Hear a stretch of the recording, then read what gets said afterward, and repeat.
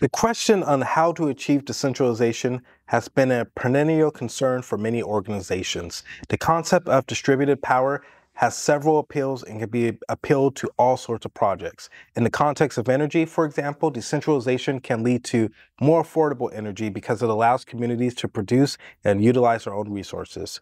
It can also help increase innovation in the form of new businesses, which may benefit from the use of local resources. One of the primary benefits of decentralization is reduction of the number of players in a system. Because it is not controlled by one central authority, it reduces the likelihood of an explosive letdown. In order to achieve decentralization, a blockchain is used. This information base stores trade and resources over peer-to-peer networks. A resource may be a product, ownership, or any type of digital asset. This means that blockchain doesn't copy its worth, but instead enlists credit movement. Another reason for using blockchain is decentralization of assets. This can be achieved by using a technology known as blockchain.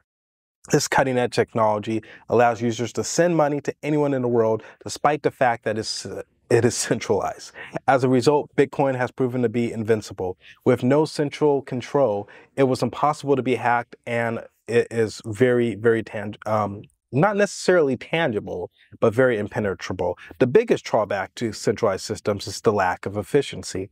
There's no single point of failure, which makes them more vulnerable to attack. By contrast, a decentralized system has no central authority and cannot be charged without a majority of its users' consent. The first example of a system without a central authority was Bitcoin, which was born in 2018 after the financial crisis. The Federal Reserve, in response to the financial crisis, introduced quantitative easing to help the economy recover. Decentralization is a key to the truly decentralized network. It is essential to create a decentralized system to avoid such problems. A centralized system will have a single point of failure and be vulnerable to attacks, and that is why decentralized systems are a potential solution to that. A decentralized system will not require a central authority and will be much more secure. It will be essential to keep in mind that there is no single point of failure in a decentralized system. A centralized system will have a point of failure. A decentralized system will not have a point of failure. A decentralized system is a way to eliminate centralized controls in an organization.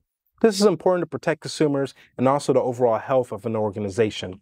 A centralized system will be also less susceptible to attacks. This is why decentralization is beneficial for everyone in a business. There is no need for a central authority, and the dispersed assets can be stored safely and with great peace that the likelihood of being hacked or scammed is diminished with a decentralized system. There is no central control in a decentralized system. Decentralized systems are more resilient than to attacks since they have no central authority. As a result, they are more likely to be secure and resilient in that sense. Furthermore, centralized systems are more prone to conflicts of interest and single points of failure. Therefore, decentralized systems are often more secure. The technology behind decentralized systems are great. The internet is the blockchain. The blockchain is distributed, being a network of computers that contain the information. The technology is not only decentralized, but it's also scalable. It's possible to implement a decentralized finance system using blockchains, DLTs, and P2P. The blockchain and its associated technology are the most important choice for achieving decentralization. A decentralized finance system removes the need for intermediaries and makes transactions easier. But this is an industry with minimal oversight. The concept of decentralization is not merely an idea, but a necessity. The concept of decentralization has many potentials. It can be streamlined. It can also use its ability to minimize the risk of explosive letdown. The technology behind blockchain is called a blockchain. A blockchain is a library of trade shared between peers. It does not copy the value of a resource, but enlists credit movement. Ultimately, decentralization is a key to a more democratic society. How can I keep my cryptocurrency decentralized? This is a great question. If you are new to cryptocurrency, you might wonder how you can keep your cryptocurrency decentralized.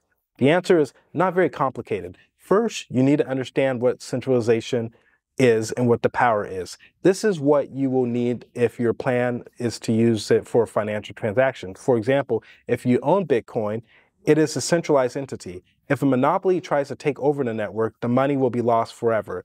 This can be a security concern. Second, if you want to avoid government control, you should use a DEX. A DEX is a peer-to-peer exchange where people can trade their cryptocurrencies without any intermediary.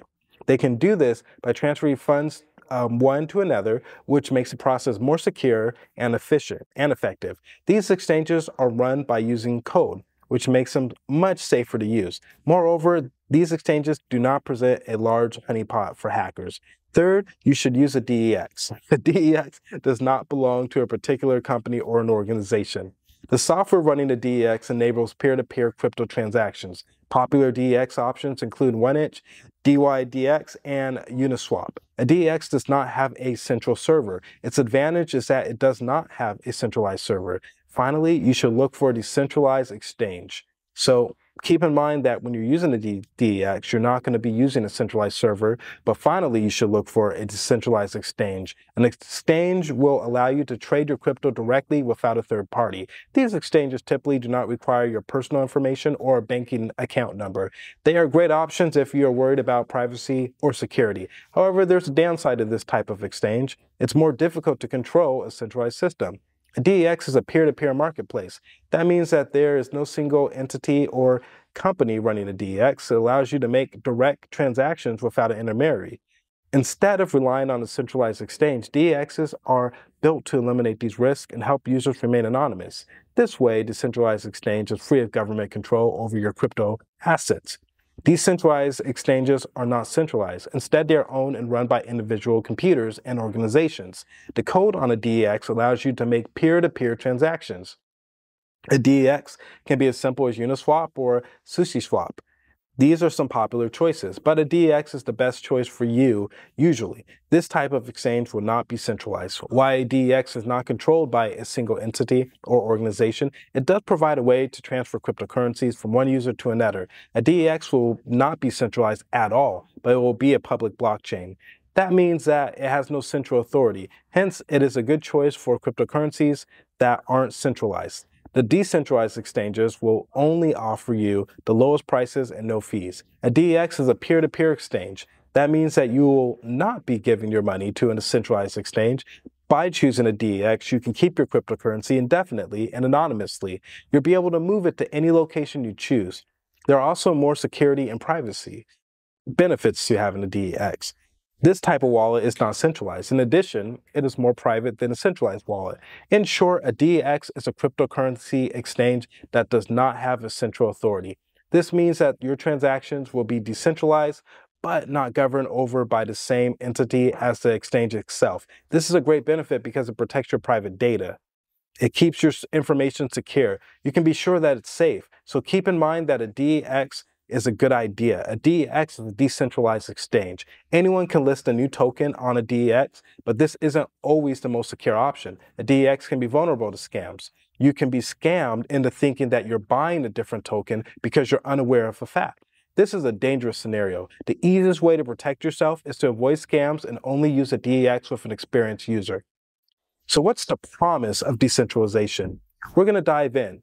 So with a DEX, you're using with an experienced user, but we're going to dive further into the promise of decentralization. The promise of decentralization has long been a utopian idea, but it's been largely abandoned as powerful companies have come to dominate the internet.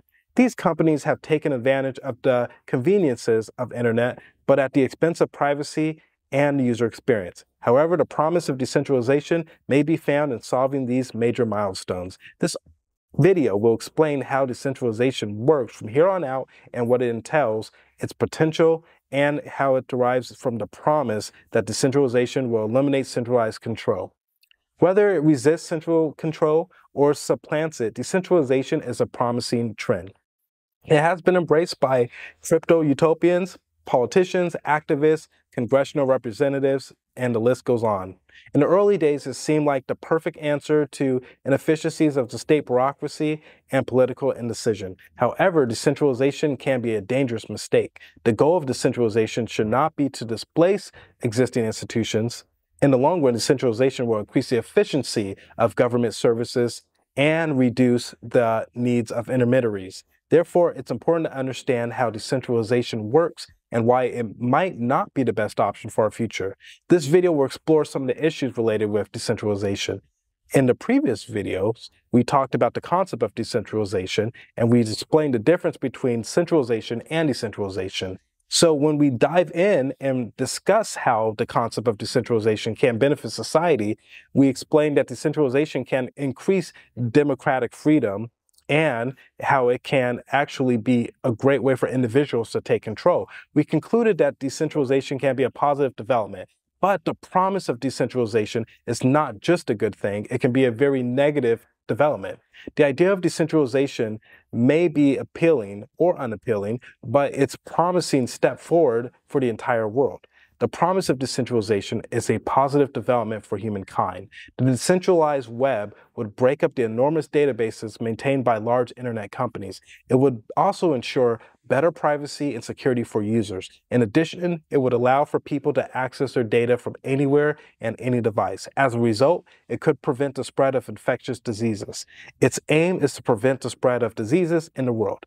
There are two types of decentralization, economic and political. Some forms of decentralization can resist and replace centralized control. For example, crypto-utopians and congressional representatives have supported the notion of a decentralized society. This is an appealing solution to the efficiencies of the state bureaucracies and uncertain surroundings of political action. So when we look into decentralization, you have to keep in mind the political aspect. Now, the promise of decentralization can lead to a democratic world without the threat of tyranny. The promise of decentralization is a positive development that is a step backwards from the current centralized model. This model aims to reduce the number of centralized organizations and increase the number of decentralized functions. The goal of decentralization must be acquired and paired by a substantial increase in human and financial resources. The goal of the reform must be realistic, and it must be a win-win scenario for all the stakeholders. Moreover, the benefits of decentralization are widely applicable. Although the technology advancements that have emerged from decentralizations are exciting, they have significant downsides. As a result, these technologies will require huge investments in both human and financial resources. The key challenge to overcome the inherent weaknesses of existing systems. The promise of decentralization is a valuable innovation. While the technology is a new model, it is already an excellent solution for a decentralized economy. There are many benefits of decentralization. For one, it increases the number of consumers, which is a benefit. This is a major advantage. It also creates jobs. With a global economy, businesses and individuals can benefit from this method. For instance, you can offer a wide range of services, including healthcare. The benefits of decentralization are not just limited to economic aspects of the economy, but also to the environment. The promise of decentralization has been a major challenge for many governments. In many places, the central government does not deliver an adequate level of services to all of its citizens. Some services, such as healthcare and education, are only available to residents of the major cities. Other parts of the country are largely untouched by a central government agency. Consequently, effective, ineffective, and effective decentralization is critical for the provision of services. In these cases, it's possible to get local governments to provide the necessary services. So finally, let's talk about the role of the internet protocols in decentralization. So internet protocols have played a key role in decentralization since the early years of the ARPANET, a network that was made up of researchers at Stanford, UCLA, and other universities. The internet has become increasingly interconnected and powerful. The development of decentralized networks enabled these institutions to collaborate and share information. Today, this is still the case. For instance, if you want to work with a friend who works at another university, you can easily send them a message using your computer. Despite all these improvements, decentralization still has its drawbacks. While some decentralized networks are thriving in this day and age, many others are not. In fact, some of them have been disrupted by the growth and disrupted by the large tech companies. In fact, some networks are thriving because they use a combination of decentralization and standardized technologies to avoid centralization. These networks are based on open standards and use encryption to data-sensitive information. Why decentralization is a great idea? There are significant challenges. Among these challenges is the issue of mass adoption. Although decentralization is more efficient, there are still a lot of problems to be solved. A major hurdle in decentralization is overcoming security concerns. For example, there is a lack of universal infrastructure, which will make it difficult to spread the system. That means that it takes longer than expected to bring widespread adoption. Why decentralization may be a way forward for the internet development? The debate over the future of the internet cannot ignore the fact that it is not entirely without its risk. While the benefits are undeniable, it will not be as seamless as most people think. The main obstacle is the need for increased transparency and openness in the public realm. There are many risks involved, and the decentralized system will still be subject to the problems. In addition to security and mass adoption, the decentralized debate has several other issues. The current infrastructure of the internet is dominated by a few companies. The emergence of decentralized networks would lead to increased privacy. However, it can cause more problems than benefits. For instance, there are several problems in mass adoption. In contrast, a centralized system would be slow and vulnerable to attack. If you're looking for a decentralized system, it would be much simpler internet protocol in development and can be a key factor in decentralization. In addition to security, the decentralized internet can also face a variety of other issues. In particular, a centralized system suffocates competition and destroys individuals' privacy. Unlike a more democratic, decentralized network, no hosting company has control over its contents of its data. As a result, it's more difficult to maintain a centralized system. The concept of a decentralized web would break down the immersed database possessed by internet companies and help users protect themselves from surveillance. A decentralized system harks back to the original idea behind the internet, when a centralized system made communications more vulnerable. It could also allow people to browse the world without worrying about their privacy. And with no central power, it can also be used for business purposes. While the centralized internet was created to increase efficiency, it is a far cry from the completely decentralized system. In fact, a decentralized network can improve productivity and performance. It is a way to reduce user footprints and also less prone to attacks and hacker intrusion. The role of internet protocols in this movement is critical. These networks help users browse the web anonymously and limit their personal footprints. As the decentralization of the internet grows, it is crucial to ensure what remains secure. While a centralized system is not ideal, it is necessary to protect human privacy. The role of the internet protocols is essential in a decentralized network, though. For example, a centralized system should be able to preserve relevant information for humanity. Nonetheless, a decentralized system is still susceptible to problems, including latency. So I hope that has been helpful information on decentralization, a thorough breakdown, and help you with understanding the process. Please like, comment, subscribe, and hit the notification bell. We will be back with more videos. Be well, and see you soon.